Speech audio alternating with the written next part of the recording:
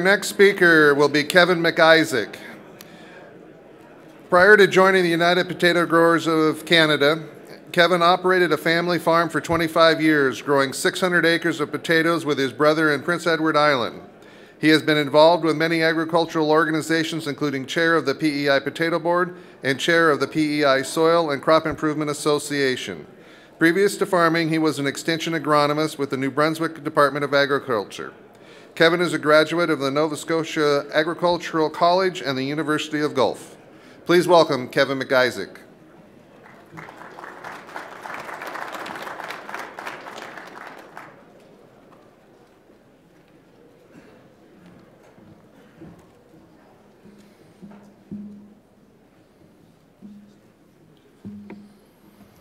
Morning, everybody.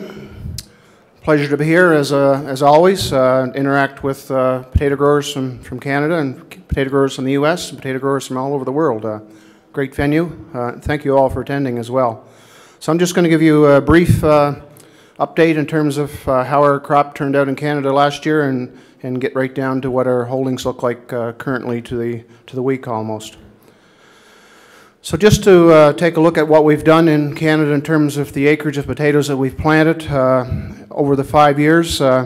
Basically, we've been on a decline in acreage going back over those period of time from 373,000 acres to 349,000 last year. Last year was up slightly, up 0.4%, but overall our decline has been in the past 4 years. That's certainly been related to some of the market conditions. That's been related to some of the work that United has done, and a lot of other factors involved there as well. Overall, that production is in decline, with the exception of some processing provinces, particularly Manitoba. Manitoba is up 6.3%. You can see that that's substantially higher than a year ago, but it's getting back to where they used to be 2 years ago, where they had substantial volumes declined in terms of their contract processing plants in Manitoba. So that volume was returned in the last couple of years, and that acreage has moved up to meet some of that. The other provinces are pretty similar. PEI is the largest producer in the country at roughly 89,500 acres. And certainly the smallest, BC and Saskatchewan, 6,000, and there's a couple of other minors. But that's where we come in terms of our planted acres of potatoes over the last 5 years. So in Canada last year, there's really not many areas that did not have good growing conditions and did not have good yields. In fact, it was a record-breaking year for our country in terms of the yield that was produced. We reached 305 hundredweight per acre last year, up substantially. And it's amazing. That started out as just only a fair growing season in a lot of areas, but obviously there was rain came at the right time when the crop needed it. We also had an excellent fall for harvesting. Just a couple of notes there. There's probably only 2 areas that had reduction in yield, and that's only a slight amount in terms of PEI's numbers, 279 versus 280. It's really immaterial. Ontario had a slight reduction in yield as well. The other areas, Alberta was record-breaking for them this year at 384. Was also record-breaking last year at 361, so very good crops there. Manitoba was record-breaking for that province as well at 323 hundredweight per acre. So as you can see from the bottom line, our yields have been moving up over that period of time. And just to put that on a graph and see exactly what we mean, and that's pretty good data going back a long period of time to 1986.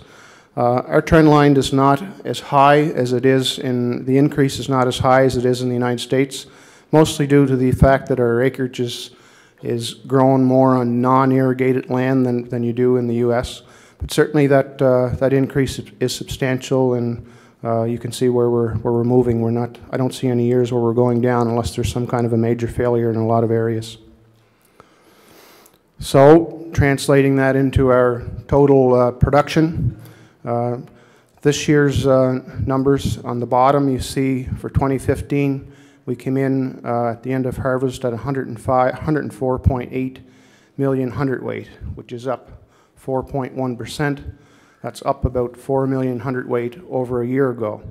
A lot of years we're around 101 million hundredweight, so that's a significant increase. And as was pointed out, it's basically due to yield increases and not particularly planted acres for the most part, but certainly that is a substantial yield. As I mentioned earlier, PEI's production is down slightly because of a slight reduction in yield. New Brunswick's production is up 5.5%. They've got about almost 1 million hundredweight in terms of, and this I should point out is for total production, all categories included in here. Ontario is down 3.1% to 7.9 million hundredweight. Manitoba's production is now at projected to be at 21.6 million hundredweight to reflect that increase in contracted acres and the volume that was returned there. Saskatchewan, similar. Alberta,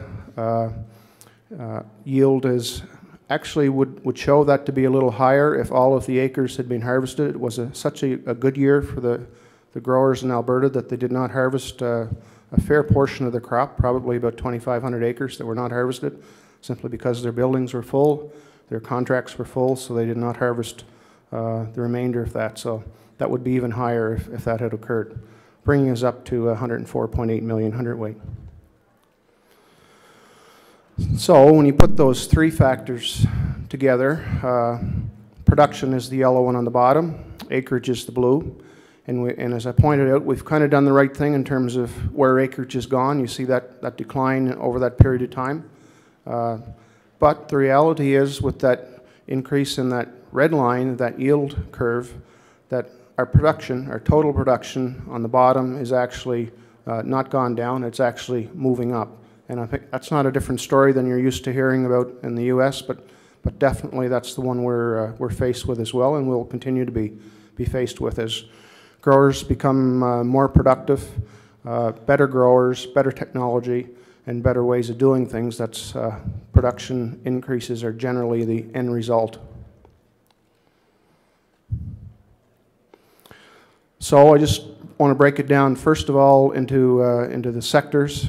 We do this as an organization and as a government database. Together we try to determine what potatoes actually fit into each category. This is basically at the end of harvest, so this is what we think we harvested, and this is what we think the potatoes are in each category. You can see that processing in Canada is the big one. 2015 of 66.5 million hundredweight, and that is up over last year's 61.4 million hundredweight. And as pointed out, that's certainly in the processing provinces. You see Manitoba's numbers up substantially in there. You see New Brunswick is similar. PEI is actually lower in terms of the processing one. There's a few highlights in the processing. Seed, we're basically an 11 million hundredweight province or country for the most part. It's always difficult with seed to determine what part of that crop actually ends up staying in the seed category, but that's what we would estimate to be in there at the end of harvest. And fresh, certainly fresh is I think this year has changed our perspective a little bit in terms of what we, as you'll see in a couple of slides later, we expected that in the beginning at harvest, when harvest was completed, we would have 27 million hundredweight versus 25 million hundredweight in that total category. And you'll see as we get into our holdings, that's changed a little bit, but basically our fresh category is the one that we seem to have very little control over in terms of where that actually ends up in terms of pricing especially. So to bring us up to date in terms of our holdings, what are the potatoes that we have in storages available to go to market? And this is our total crop. All sectors are involved in that one. You can see that on January 1st of 2016, our holdings are 73 million hundredweight versus 67.7 million hundredweight in January 1st of 2015. So that looks a little high in terms of total category. That is certainly a reason to look a second time at those numbers. The big players in there where that increase is certainly Manitoba, 14.8 million hundredweight, Alberta, 15 million hundredweight. So the Western Canada has the chunk of 30, and Eastern Canada has a chunk of 42. Significant increase when you look at the total numbers, but as you'll see on the next slide, that when that gets broken down into the markets that are designated for that product, it looks a little better. It looks quite good actually in terms of what we had expected for fresh. This is fresh on January 1st of 2016. We actually have less potatoes in storage in Canada than we had last year at the same time. So that tells us that we did have very good movement in several provinces, particularly in the months of December, which is generally a good month for us anyway with the Christmas business. But also November was good as well. So there has been a very significant volume of potatoes that moved out of the country in those 2 months, reducing our fresh holdings down a little lower than where we thought we would be.